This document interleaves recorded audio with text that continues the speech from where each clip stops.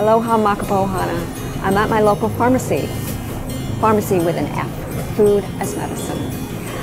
When organic options are available, I tend to buy them, but when cost is a factor, as it is for many of us right now, it would be nice to know if there's some fruits and vegetables that are more important to buy organically than others.